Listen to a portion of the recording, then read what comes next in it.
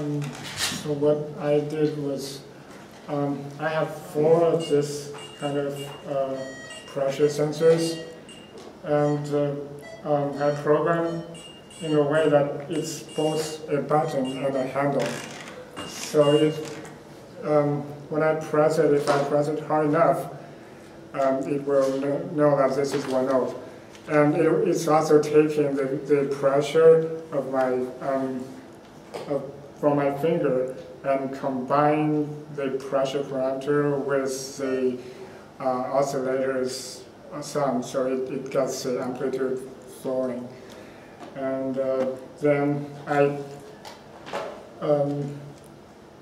I also did a Java program which can read MIDI file, take the MIDI file's key number out and form it into a QList form. So I can just take a MIDI file, make a TXT file, and take it so I can play that MIDI file with my own controlled tempo and amplitude.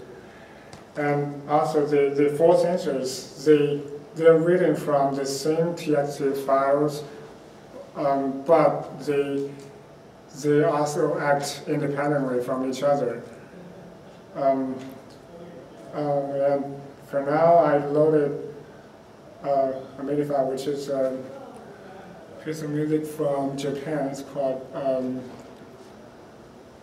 City of the Sky. But the hard part of the independence is I have to practice the tempo and the because sometimes it's one note, sometimes it's a chord, and now I'm not familiar enough with when do I come across with a chord, when is it a note. So I can play the melody part, which is not very long. When it comes to chord, it will not make sense. But here's how it works.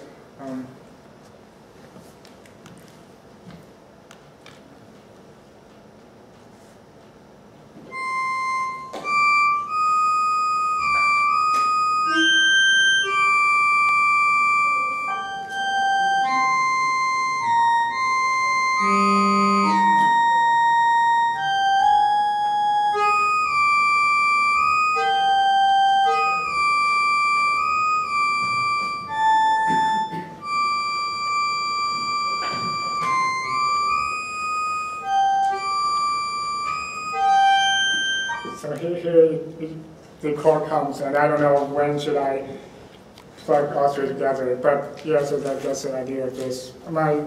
The reason I do this is like it's a continuation of my past project. I had one project which gets my voice into notation, and another project which harmonizes a melody with chord progression. And if it's a non-musician, you could just sing to a computer, get the melody, and then harmonize it, and then you can play this and hear how good is it.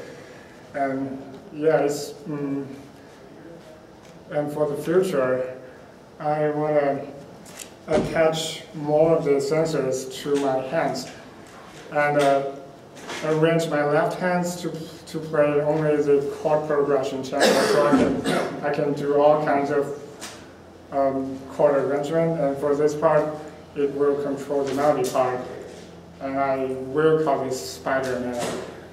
But yeah, so that's my project.